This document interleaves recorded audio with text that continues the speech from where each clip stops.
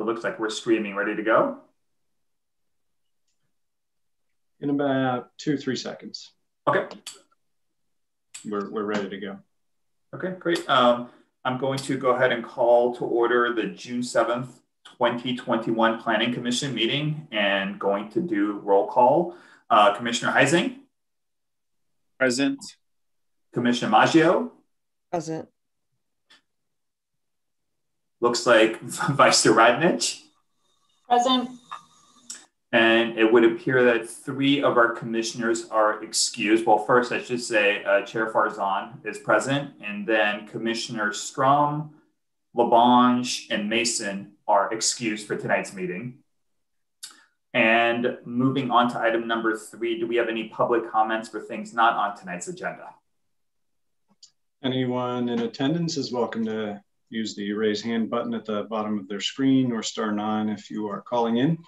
And these are for public comments that are for items within the purview of the Planning Commission, but not on the agenda. Seeing none. Great, thank you. We don't have anything on the consent calendar and we do not have any continued public hearings. So I'm gonna go ahead and call new public hearings. 6A on the agenda, TR 9539, TR 23-19, and TB 50-19.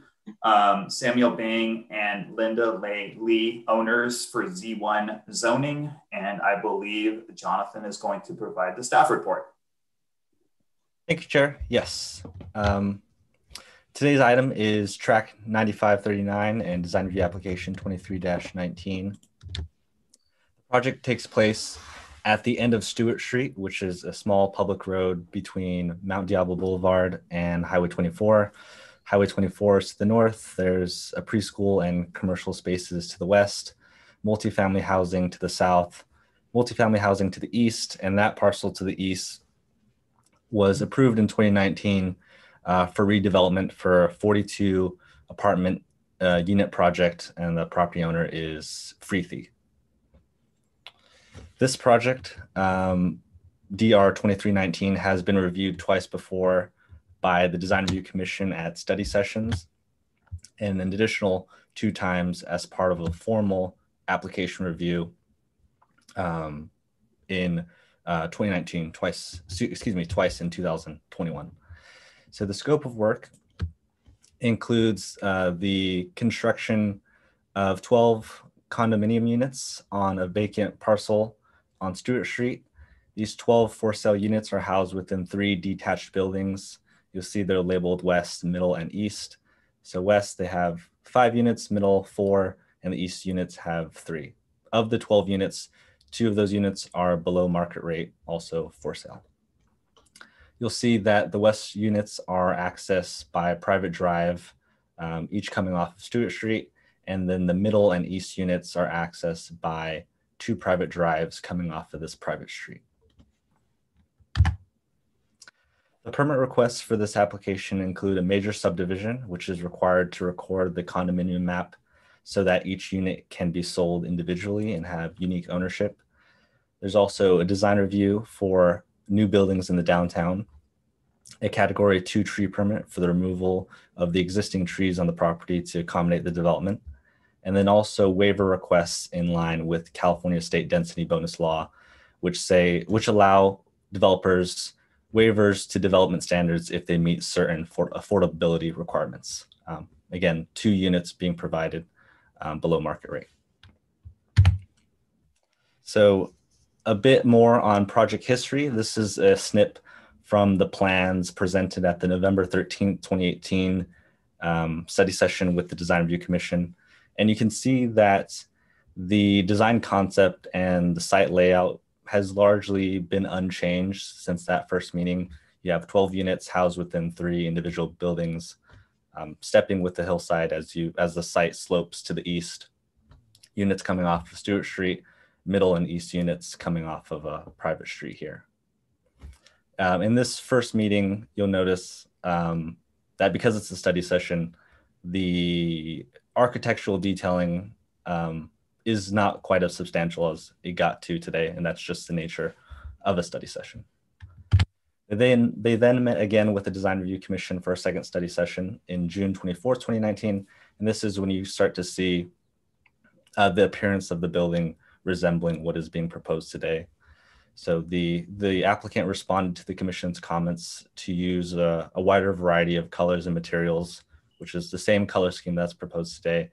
You start seeing the massing techniques, the pop outs, the balconies, the penthouses on the roof line. But again, design concept staying the same, 12 units, 3 individual buildings. As we move to the current proposal, again, quite a bit of change from the design of those study sessions, but you see the one change is the project starts to follow the slope of the land as it rises in slope as you get to Highway 24 at the north side. There are a couple of documents that guide development in the city that pertain to this project.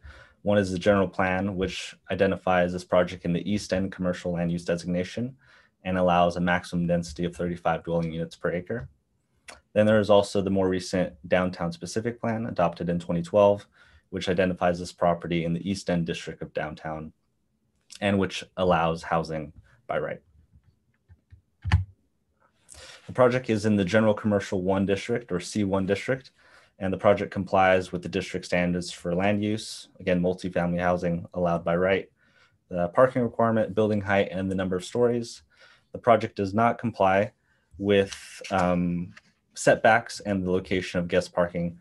But again, instead of requesting a variance or exception, they're requesting waivers through California State Density Bonus Law, which we will look at now.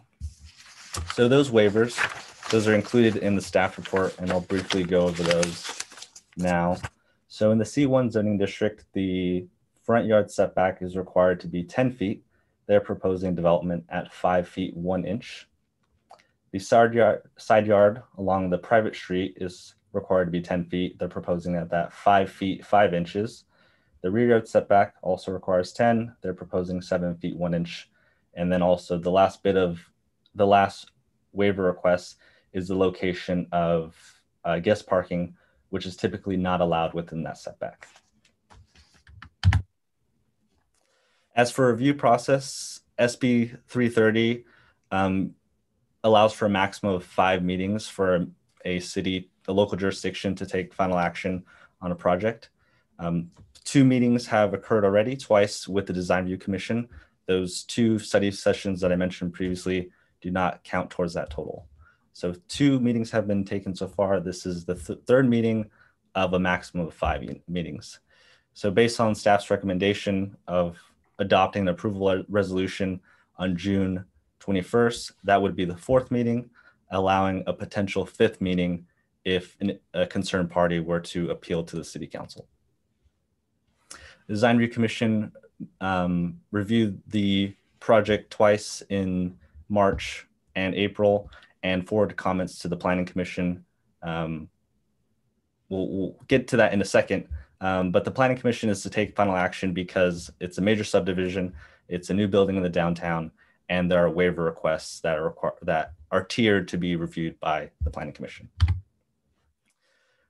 Design Review Commission met in March and April. They forwarded comments without a recommendation to the Planning Commission, citing concerns with the limited amount of planting and the lack of community space beyond the decks that are provided at the roof. They also cited concerns with the potential noise mitigations that would be placed to make those decks more usable. And just to speak a bit more on noise, those mitigation measures that the applicant's acoustical engineer has discussed, those are to ensure that the project has usable open space, and those are not mitigation measures as it pertains to CEQA, because CEQA looks at the effects of the project on the environment, not the other way around.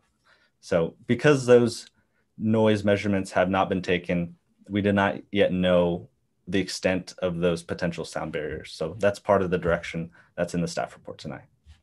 The last bit of concern that the Design Review Commission had that you can read more in detail in the minutes is the appearance of the east elevations of those buildings.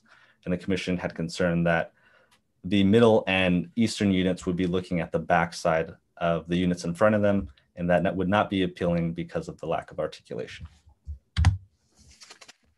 So the staff report goes over a few recommended directions for the applicant. One is to provide renderings of the east elevation with the proposed green wall and trellises to help address the commission's concerns with the lack of articulation. Next is to submit turning radii exhibits demonstrating the maneuverability of larger vehicles. That is to address comments from Public Works. To provide exhibits on the expected sound barrier design, including the potential height of those sound barriers. To respond to referral comments from the fire district regarding aerial access. And finally, to provide a calculation for the number of replacement trees resulting from the tree removal. So staff's recommendation is to review the proposal, continue the matter to June 21st to allow the applicant to address those comments and any comments that the commission has, and for staff to prepare a resolution approving the project subject to conditions. Here for any questions. Thank you. Thank you, Jonathan. Do we have any questions for staff? Jonathan specifically? Yes. It looks like Commissioner Maggio. Yes, thank you very much, Chair.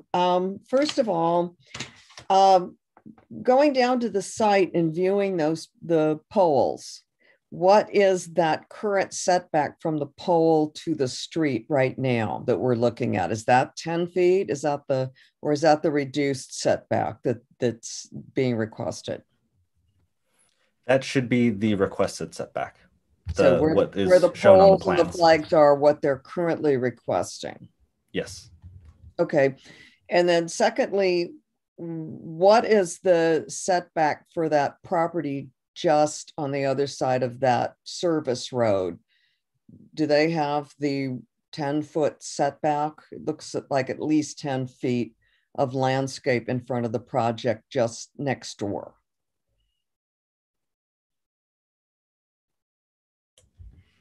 And while you're looking at that, there's a new condo project going in on Brown Street in Mount Diablo, and it looks like the setback facing Mount Diablo is very minimal.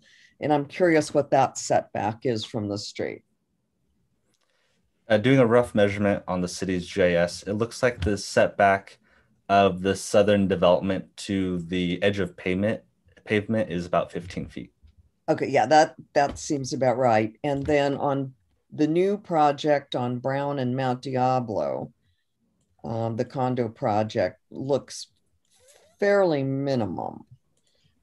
Yeah, I'll look for that and see what I can find. Okay, and great. Thanks. That being kind of on the main boulevard. Yes. I think there was direction on Brown and Mount Diablo corner. Correct. So I think there was more of a direction to hold the street and not have a significant landscape setback. Right.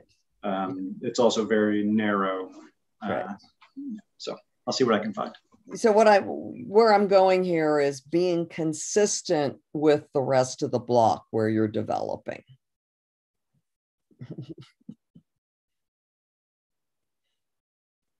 Thanks. That's it.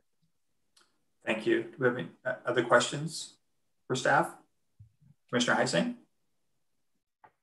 Yeah, thank you, Chair. Thanks, Jonathan.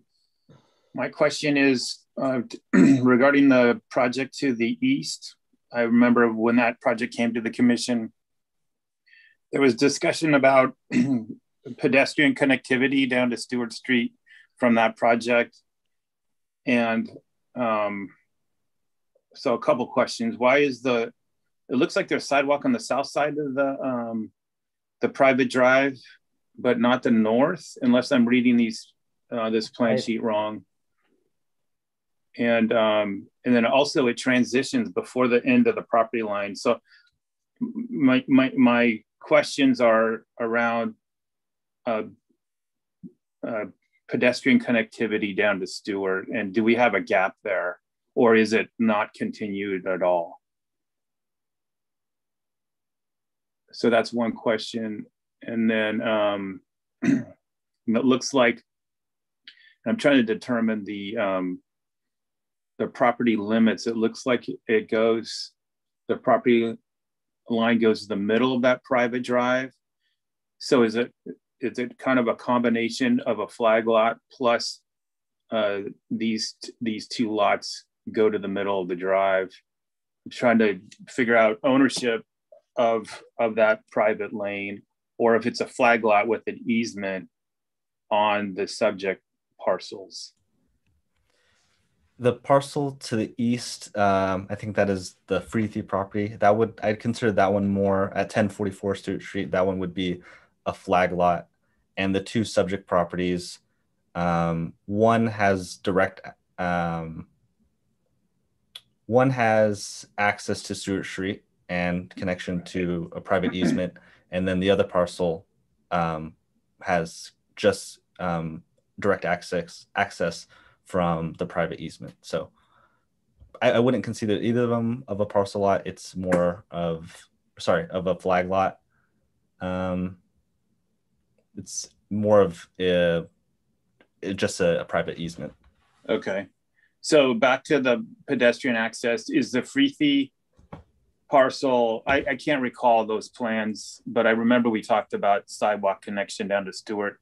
Is there a sidewalk proposed for that project going all the way to the west property line?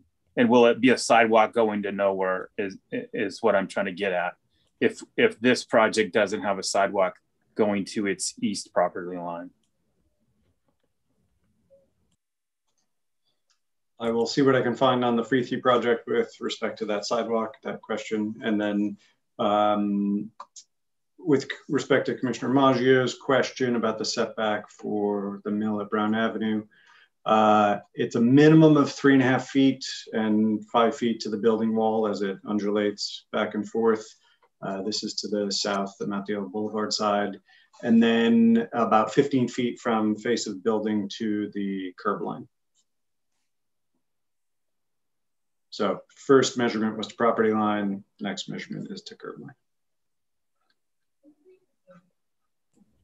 And to just a portion of Commissioner Heising's question, the applicant does not show a proposed pedestrian walkway on the Samantha Townhomes project, but from comments from Public Works, engineering department is willing to accept a striping. Yeah, I saw that in the comments. So that'll get the striping that on the private drive will be that connectivity. Okay, and then there were a couple other comments from engineering. One was having handicap ramps on the curb cuts on the corners, and I don't see that on these plans. And then also there was a request for turning radii calcs.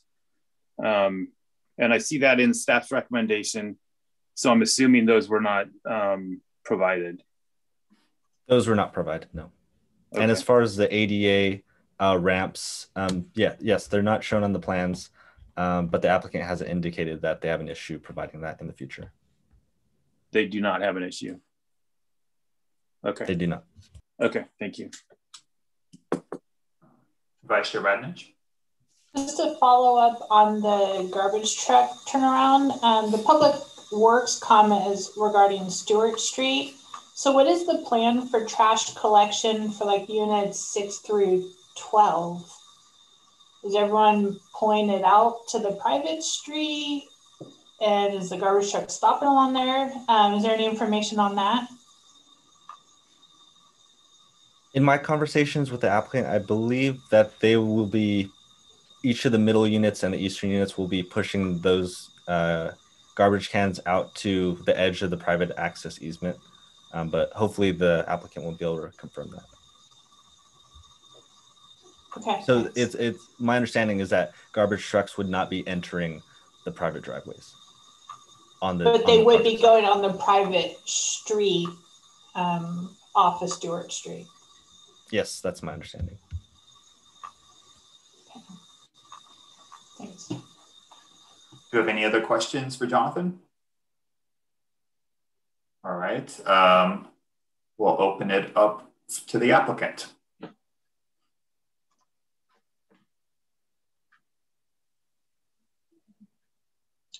Jonathan, the first individual to bring in will be Mr. Fry or Mr. Rickard? Mr. Rickard will be introducing Clay Fry.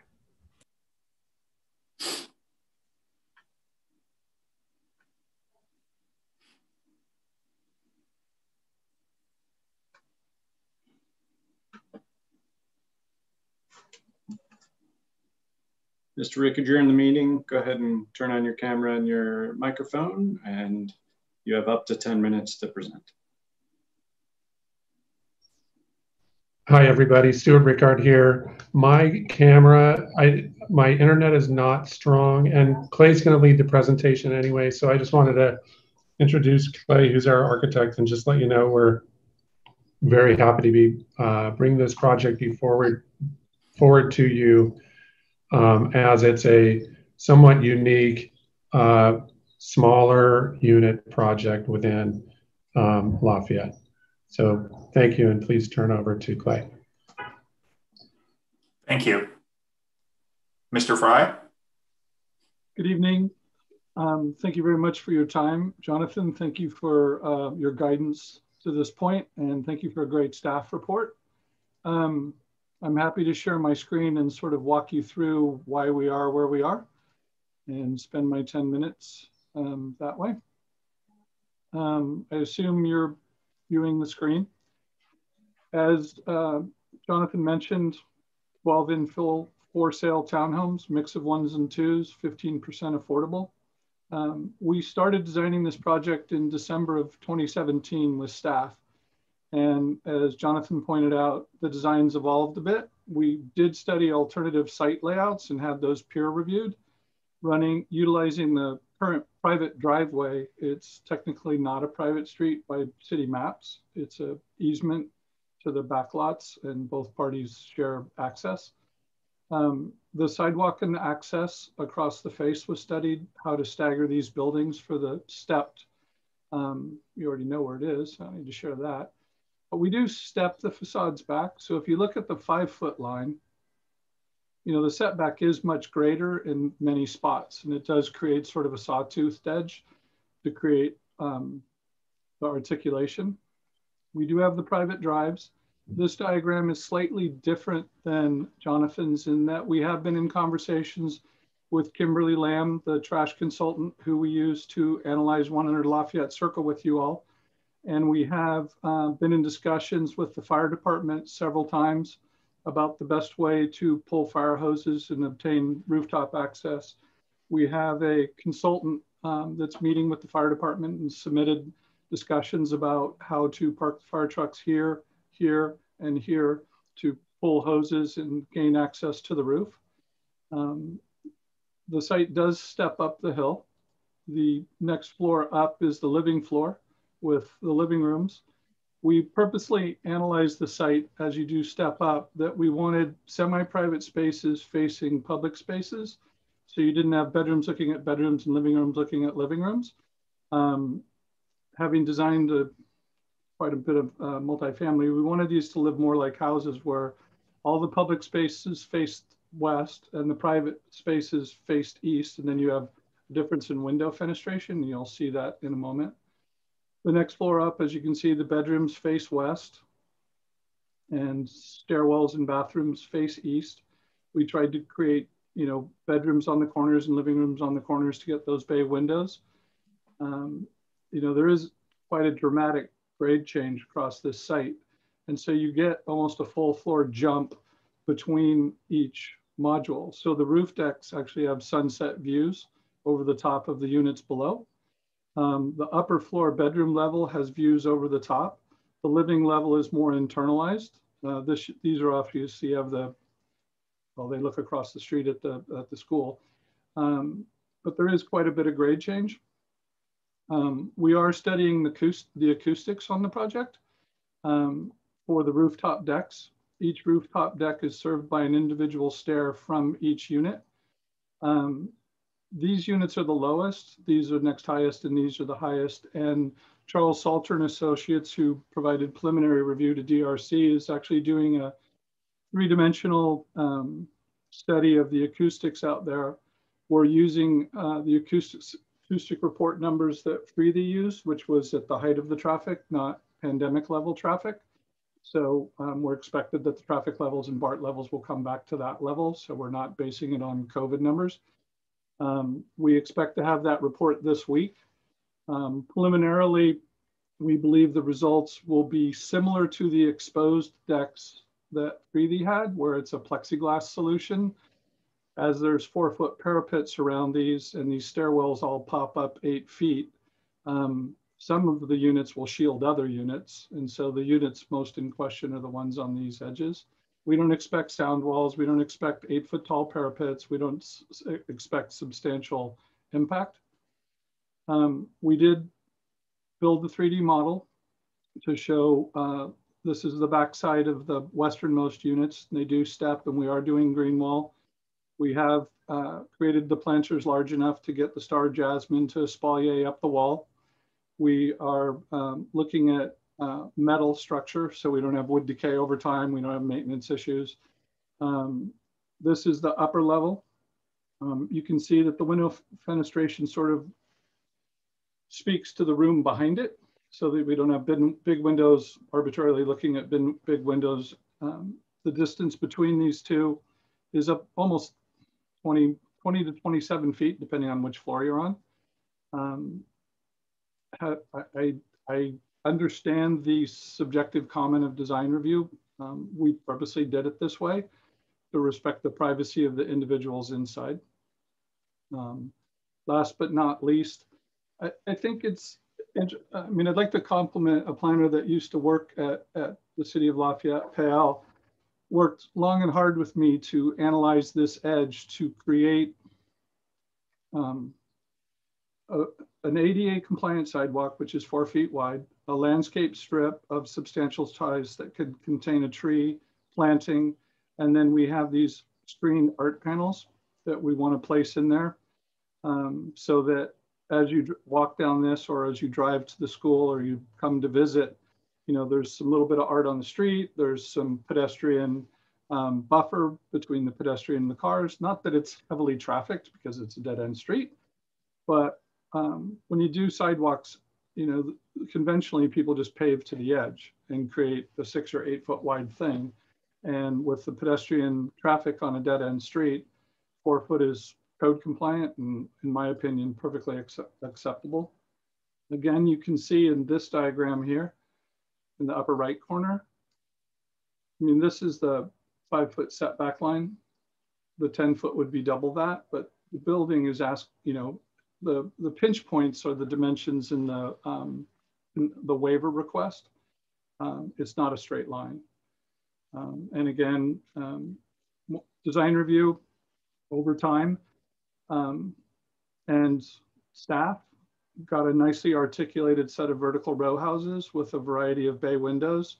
One of the important things to the design review commission and pre-application discussions was to get a space on the ground floor that could be a home office type space that would activate this corner, get a tower element.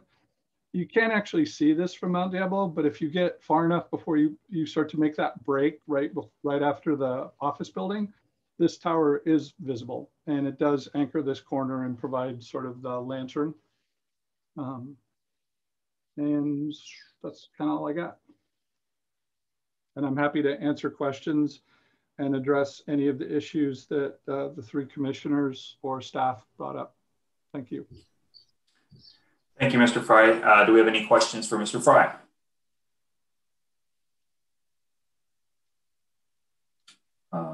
It would appear, yeah, oh, there we go. Commissioner Maggio. Yes, thank you very much.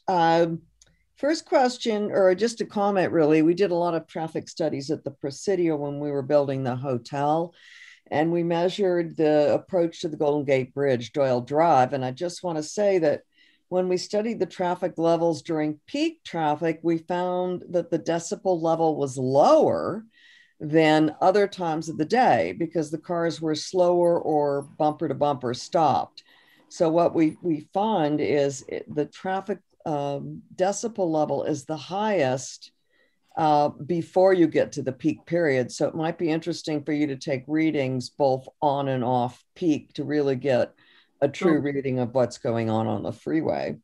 So the decibel readings that were taken for the Freely property, the ones we're leveraging, they're done over a 24-hour period. Oh, okay, great. So you're getting the whole range. And the spike is what you designed to. Okay, fantastic.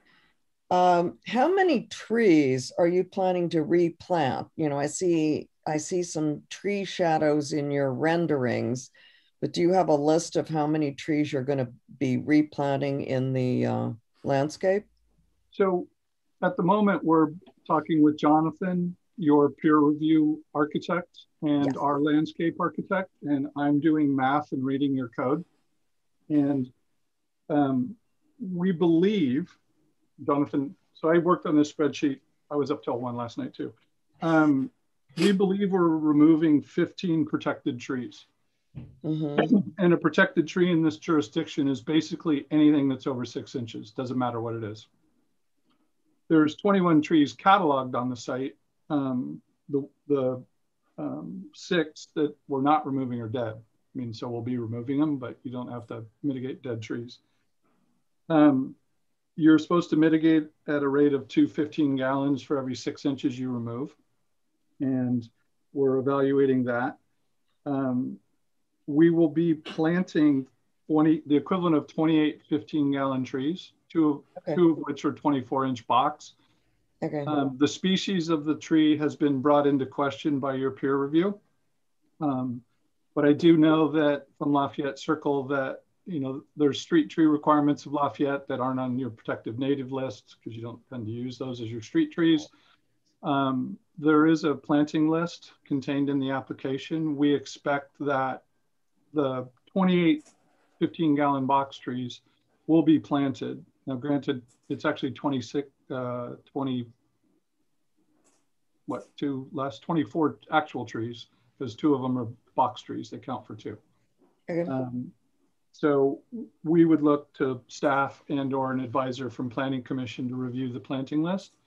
Okay. Obviously a valley oak would be nice. A couple of natives would be nice. The street trees, you know, sometimes those are up for grabs. Sometimes an accent tree is up for grabs. So we would look at staff. The valley oaks are the grand dame of the oaks. The lobatas, they get very large. So, you know, you're going to want to choose something that's appropriate for the size that you're planting it in. So perhaps that might not be your best choice, but something that provides screening between the units for the neighbors so that they're looking through the filtered trees rather than directly into windows, I think would be extremely helpful. But I'll pay more attention to that planting list. Thank you. Vice Chair Radnich. Yeah, thank you. Thank you, Mr. Farr, for your presentation. I do have 2 questions. One is regarding trash collection and one is regarding the diesel emissions off the freeway. So the first, for the trash collection, the Public Works comment was primarily focused on Stewart Street. So then can you just walk us through how units 6 through 12 will get their trash collected? So a turning diagram for this, for fire truck backup and turnaround at the end of Stewart Street was provided. It was provided with outside turning radius lines. Staff has requested that we show wheel lines within the outside turning, so that exhibit will be updated.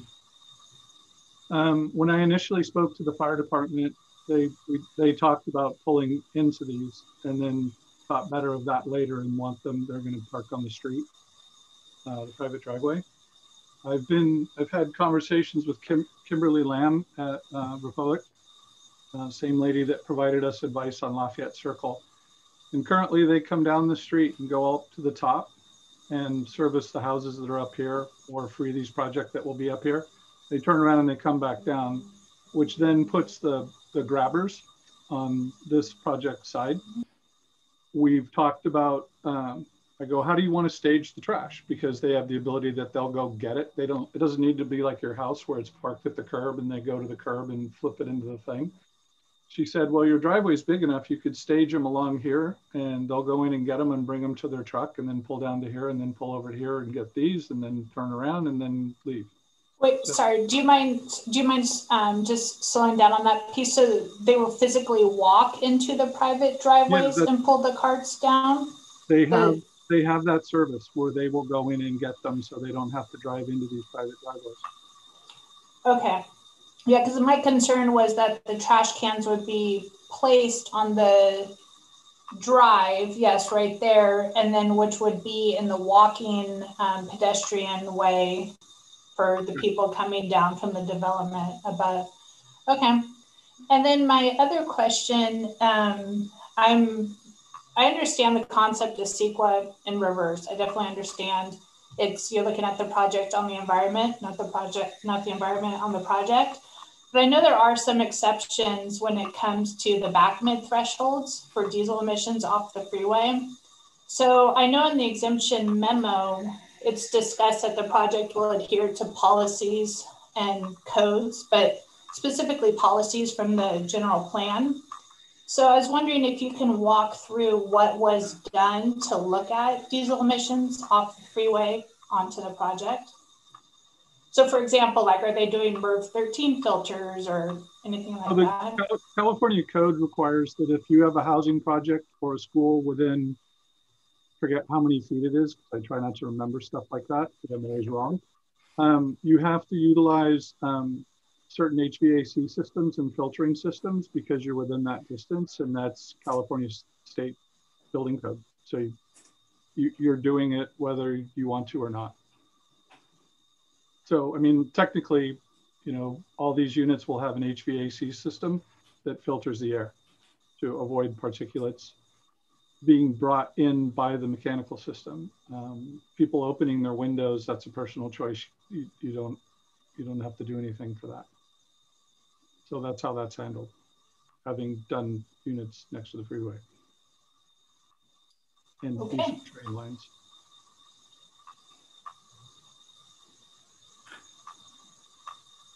Any other questions for Mr. Fry? Commissioner Heising? Thanks, Mr. Fry. Just getting back to the pedestrian connectivity. So just so I'm understanding, the project will be striping a sidewalk on the private street connecting to the Easterly project? So the Easterly project, if you review their drawings, they actually put a sidewalk here. Okay. And there's no guarantee that and if the Easterly project shows up and does that, because this property is their property, that's not our property. So we can't. That's part of their flag. That's what I was asking Jonathan earlier. So yeah, so that south side of the street is on their flagpole. Correct. And they have a 10-foot access easement over our lot. So both parties can drive up this and drive down this, but we can't build over here. So as this is a private driveway, we spoke with Public Works and said, if they never build anything, we'll stripe this so that it gives the appearance of a narrower drive lane, but it signals to people that you should walk there. It's like doing a bike lane, but for people. Right. And that seemed an acceptable solution on a private driveway to Public Works. So the sidewalk improvements on the south side are going to be done by the adjacent project, or are they part of your project improvements? We can't build on another person's property, so that would be theirs. Okay. Why is it shown on the plans, sheet C1 then? So that's adding to my confusion. On the vesting tentative map by Human Company? That. That's a curb. Curb and gutter. Yeah. So, but you just said this project can't build any improvements on that side. We can't build the sidewalk to my knowledge. Even to do this, we would have to get 3D's approval.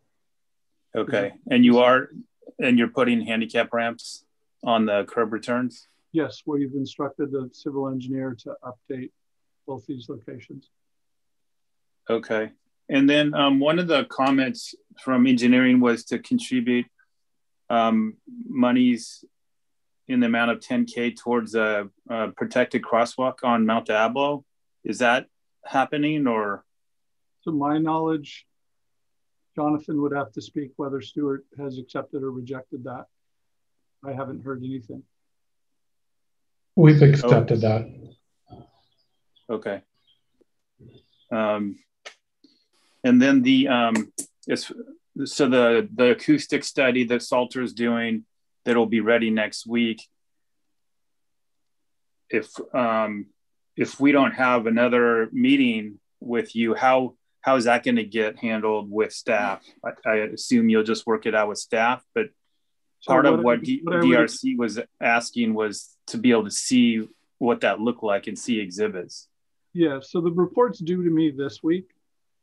And Charlie and I are pretty sure of what it's going to be, but I'm not going to promise something that might not show up.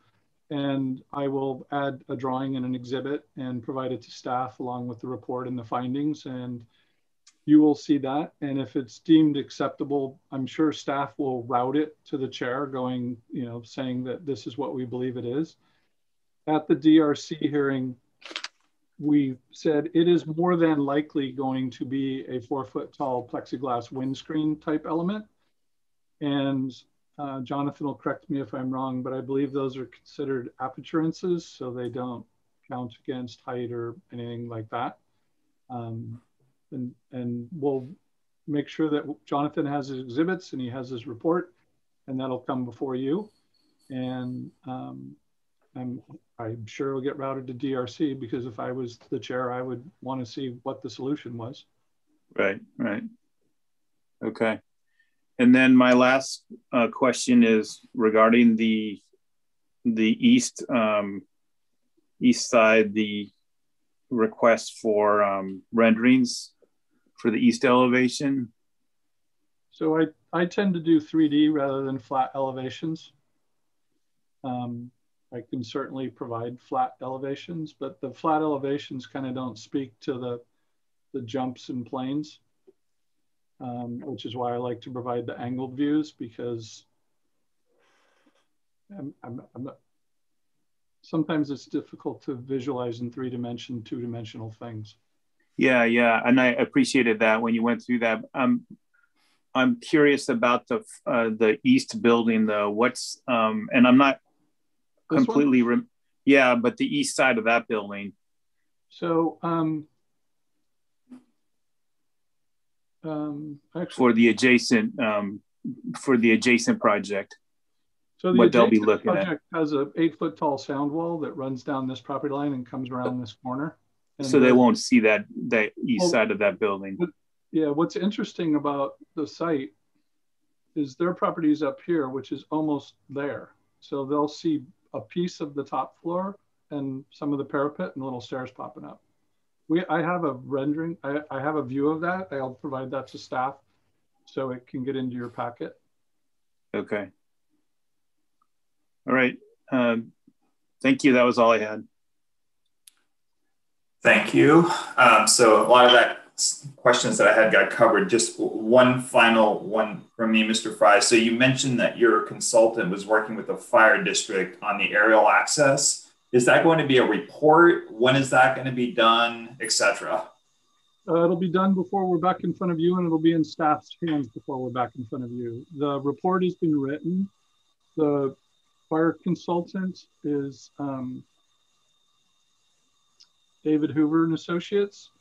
The record architect liaison that we're using is LCA Architects out of Walnut Creek, Carl Campos and David Bogstad, who both have talked to them about this preliminarily.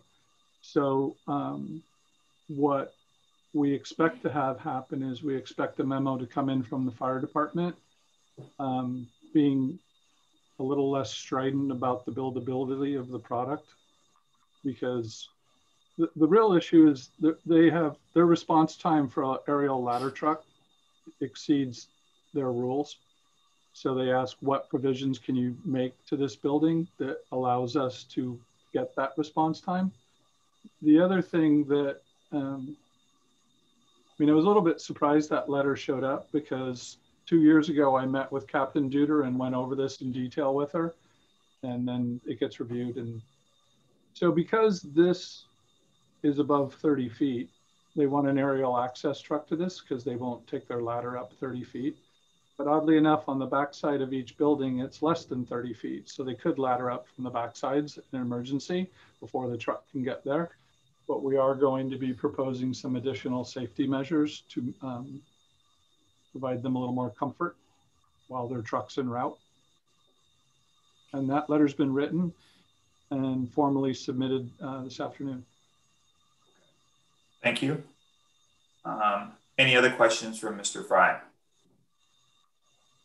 I'd like to address one of Commissioner Maggio's comments about consistent setbacks, because I always find that interesting in these housing projects. We actually, you know, I followed along on the Lenox one. I followed along on the Huff Avenue one. I followed along on the Brown Avenue one. I followed along on the Sotheby's Mount Diablo one. And inclusionary housing projects push the setbacks to provide the inclusionary housing. And almost every single one of those chases around 5 feet or less. And so we tried to stay as polite as we could along Stewart Street, providing the 40% landscape and the art panels and that. And then on the freeway side and the street side got a little more aggressive. But if you do look at the site plan, the only one that truly is 5 feet all the way is this one. Mm-hmm. This one varies. This jumps back, this jumps out, this jumps back. So there is articulation on the two public sides. And even with the neighbor behind, I wasn't very polite to Caltrans, but it is a rather steep hill going up. So we think we've done a nice job siting the building. I know there was concern at design review level that a majority of the site is building, but if you actually do the math on the site, 2/3 of the site isn't building. It's open to the sky and dealing with C3 and so. Yeah. But I wanted, that was an astute comment of yours, so I wanted to play through kind of how we got where we got. Well, thank you very much for picking that up, because yeah, that certainly was a concern of mine, but I see that you do have quite a bit of articulation on Stewart Street. It's not a flat line. And I was looking at the drawings versus being on site examining the poles. And this is very helpful. What I did just pick up from the landscape plan, though, is that rather than 24 or more trees, you're down to 23. And the trees on some of your 3D elevations don't really exist on the landscape plan. Some of the drawings that are 3D, I see a tree here, I see the agrifolia there. But mostly what you have on the front are a few maples that are deciduous. So a large part of the season, you really don't have any tree cover. You have branches. And then in between the buildings, it's really the trailing plants and not a lot of tree screening at all. So I'm just concerned about the amount of vegetation really more than I am the actual setback.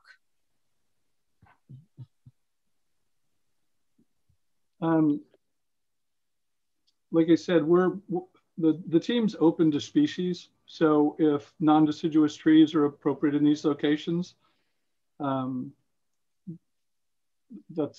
sure the team will be more than happy to revise it. The deciduous against the second floor, which is the living room, you know, looking through deciduous trees in the winter is nice. You're also a floor up. So it's not like the people standing at grade are looking straight into your room. You're 12 feet in the air, plus the height of the sill. So, you know, the deciduous trees may be appropriate there, but if we wanted to switch species to evergreen, that's fine.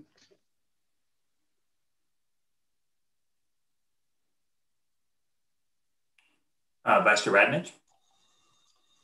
Yeah, thanks, Chair. One of the other comments that or concerns that were raised by DRC was the lack of community space. So, Mr. Fry, I was wondering if you could just kind of walk us through what options did your team consider for providing or increasing community space that were obviously rejected? Well, you're chasing multiple things on a project like this. You're chasing unit count, you're chasing livability and saleability of the unit, and there's a maximum amount of buildable area for every project.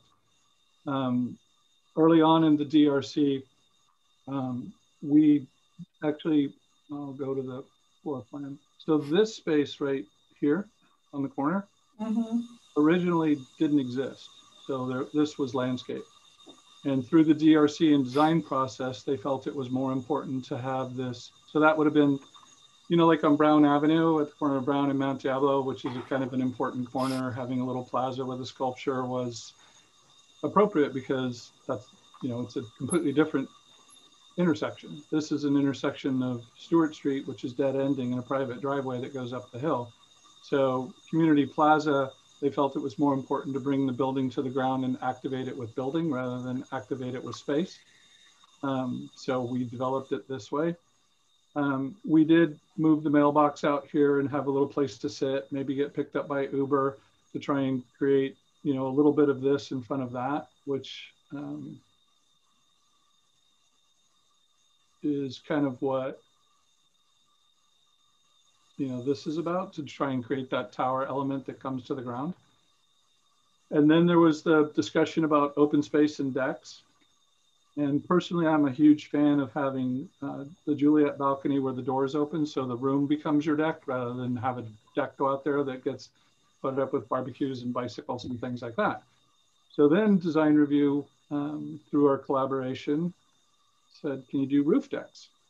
And so now you end up with these large roof decks. And I've designed a couple projects in San Francisco where, you know, these guys and these guys start to form communities. So these are like your backyard fences between them. And so the community occurs between units and neighbors on the top floor.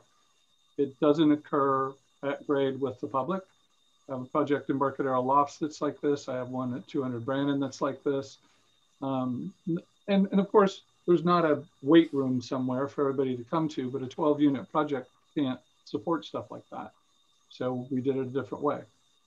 And so, okay, thank you. And so this plan set that you're showing now, this is the same plan set that was reviewed on March 10th by Design Review when they provided those comments after seeing this plan set? Yes. So nothing has changed since they made that comment between March 10th and then tonight. Oh, excuse me. So between March 10th and tonight, there haven't been any changes to the community space for their comment? No. Okay, thank you. Do you have any further questions for Mr. Fry? Okay, we will close that off. Greg, do we have any public comments?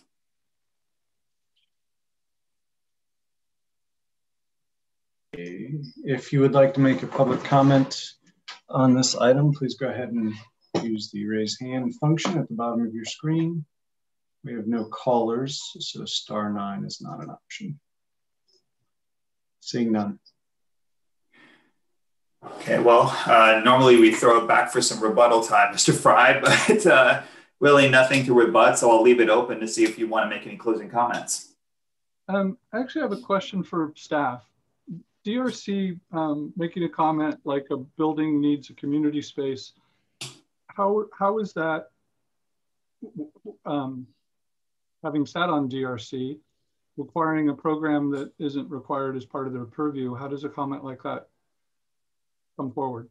I mean, is there, because I couldn't find anything in the general plan or any of that that would have caused me to design that originally. Open space and community space is a specific amount is not required in any of our documents. So looking at the zoning code, looking at objective standards, looking at the the general plan, downtown design guidelines, but the downtown design guidelines do broadly state that in all districts, community space should be provided. So how is community space defined? I'm sorry?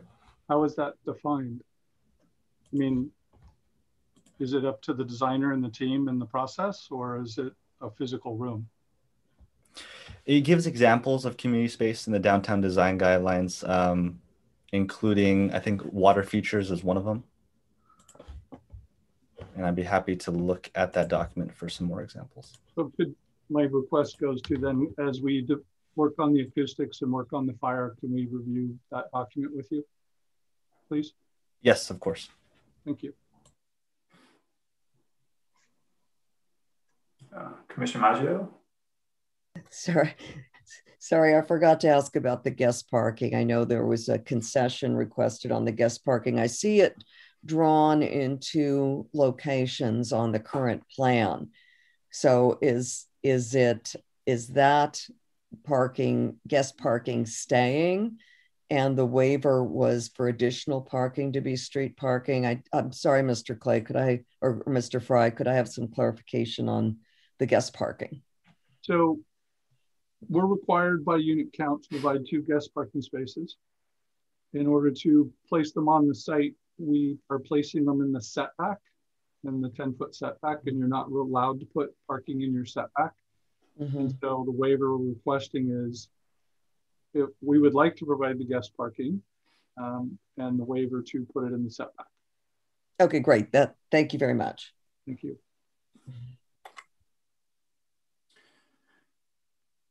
Mr. Fry, any other closing comments? No, I'll stop. Thank you. Great. Thank you. So I'll bring the matter back to the commission, and I'll open the floor for any comments.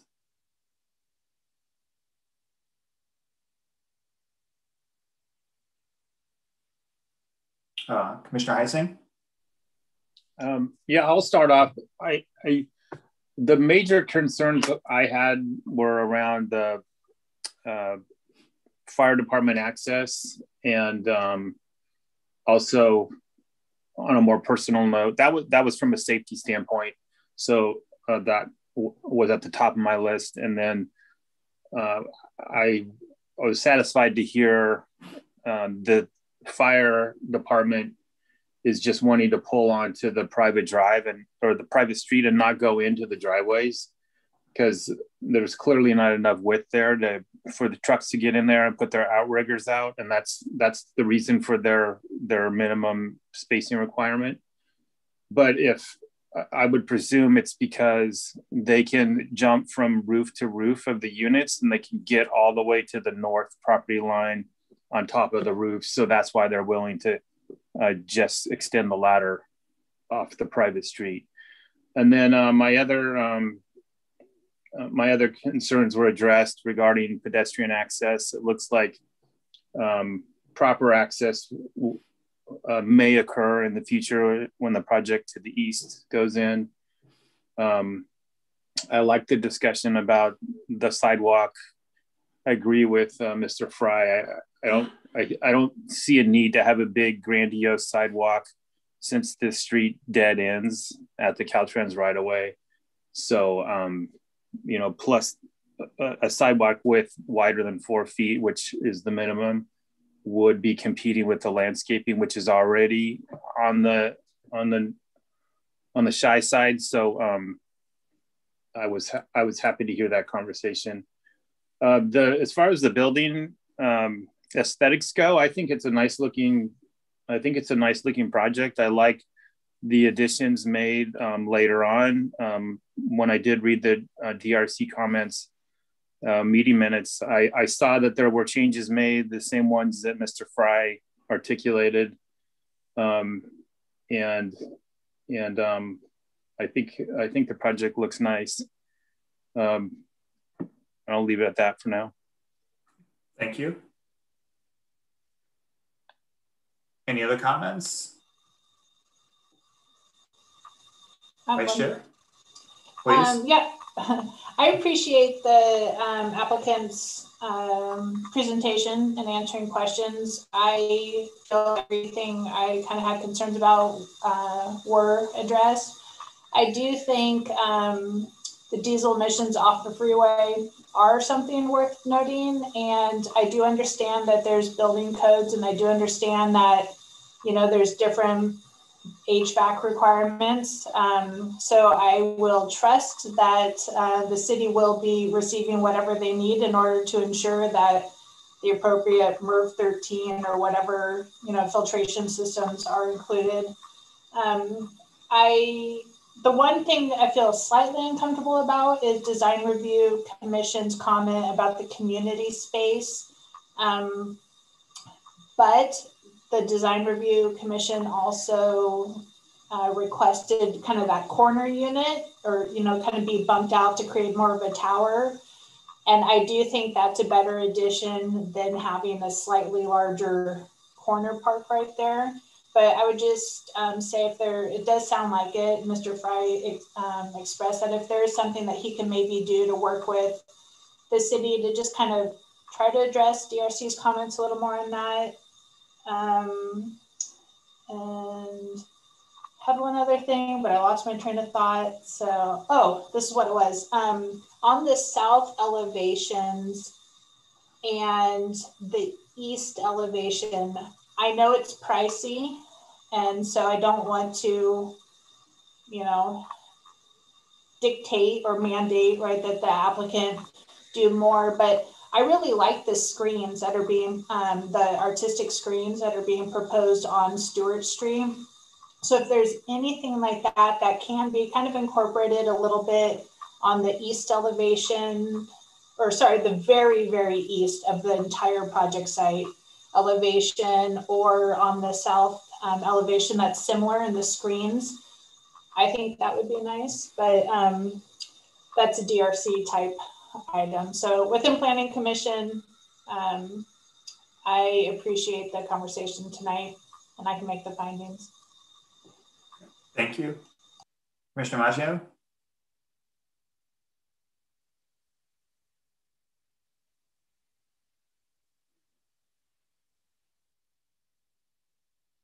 You're on mute, just so you know. Thank you very much. You know, I like the added corner element. I think it provides a there, and I think a bench, and thinking about what the future owners are going to need there. People do wait for Ubers, the sidewalk. And I like the articulation on the front, which gives it more depth than a straight line would have. So I think that's good. The natural screening on the freeway side, I think, is enough. I'm not concerned about the distance between the development and the freeway. My only remaining concern on this project, and I actually think the roof decks will be used. So, I mean, a lot of people address community space in a lot of ways. For some people, it's just extra gathering space outside. And with this particular project, we don't have a lot of outside gathering space other than on the roofs, but they're private condo units, and Lafayette has a lot of parks and trails, and it is walking distance to downtown. So you're not isolated in these buildings. And I think that kind of works. My one remaining concern is the landscape plan. And particularly during the winter, looking at the palette of plants and trees, the winter months are going to be pretty stark. Some of the perennials you cut way down. So I think we might want to revisit the landscape plan and see if we can make it a little bit more lush year round, so that it is not so Spartan in the winter. Thank you. So my two concerns were fire access, which looks to be addressed, and we're going to get the report before we come forward, but it sounds like it's addressed. And the sound acoustics, because you're that close to Highway 24, but it seems to be that's also going to be covered. So again, I'm okay with that. I would love more open space, community space, but I just think because of the location, I think they've done what they can do there. So sometimes we can't force something based on the space that there is. And quite frankly, these are purchased units. So I don't really know if the purchaser wants that community space beyond maybe the deck. And it's not that far to go, as Commissioner Maggio said, to hit some community space in Lafayette. So again, I think they're working with what they had there. I like the appearance of the project. I think they've done a really good job working with the ERC to get to where they are. I can make the findings. I do have a question for staff, for Jonathan and for Greg. So what I'm trying to understand here is the recommendation is to continue this to the next meeting. And there's going to be a resolution there, but we're still awaiting things coming from the applicant, as Commissioner Heising pointed out. So you're going to get those things, incorporate them into the resolution, and all we're going to do is approve them. We're not going to have another meeting again, or are we? I'm just trying to get the process right, because that's going to be meeting number 4 if we are going to discuss it. So I just want to make sure we leave enough room if it's necessary beyond us. Yes, the recommendation was to continue the public hearing, bring forth the resolution, and give an opportunity for the commission to discuss the fire letter and the acoustic letter. But if those things are satisfied, by the end of the meeting, to adopt a resolution. Okay. And then that would leave essentially one meeting left over. And one would hope, since there was really one letter technically of opposition, that's likely not going to happen, but I just wanted to make sure we were on the same page on process. Right. So it looks like we've closed our discussions. Fair. So I'm going to look at Vice Chair Radnich, because she's our expert in this. Would you like to make a motion? Okay, give me a second here. I move, so regarding TR 9539, DR 23-19, and TP 50-19, I move that we continue the item to June 21st, 2021, to allow staff to prepare a resolution approving the project, subject to conditions and 2 items discussed tonight. Do I have a second? Second. You have a second. I'll go ahead and do the roll call here. Commissioner Heising? Aye. Commissioner Maggio? Aye. Vice Chair Radnich? Aye. Commissioner Farzan? Aye. So we have a 4-0 vote. And remind me again, how many days to appeal? Not here, right? Because it's a continuation, correct? Right. Just wanted to be clear. Okay. 14 days after June 21st. Right. After. Thank you. We are going to move to other business. So do we have a volunteer for ARC for June 18th? I'm looking at my calendar.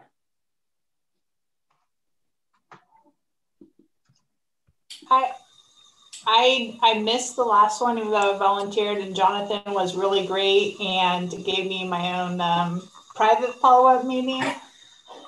I can do the 18th if nobody else is free, and I will put it on my calendar right now, Jonathan. I can do it. I haven't done it for a while. Go for it. I'll do the next one. Okay. Commissioner Heising it is. All right. All right. Do we have any commissioners' reports?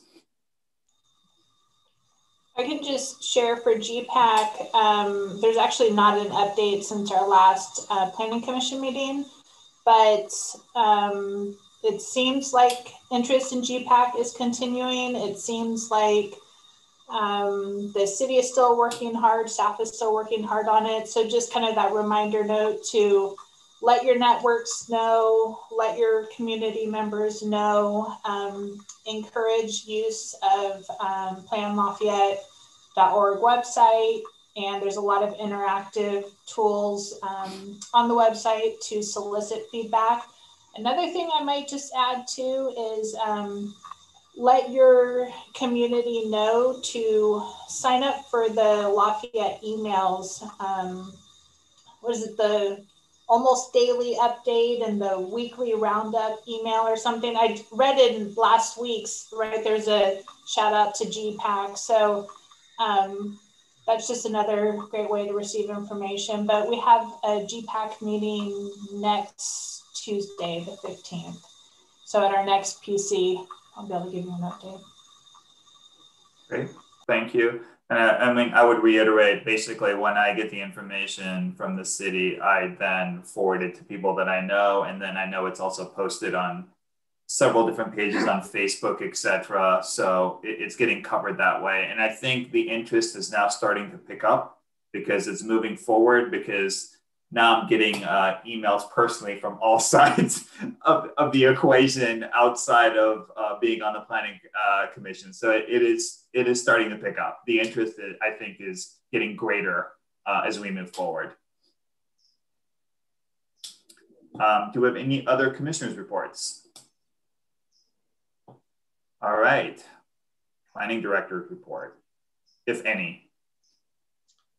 Two brief items. One, ABAG on April 25th formally issued the regional housing needs allocation to all Bay Area jurisdictions, and it confirmed the preliminary numbers that Lafayette had received post-December. The initial was 1661, December revised based on Planberry revisions.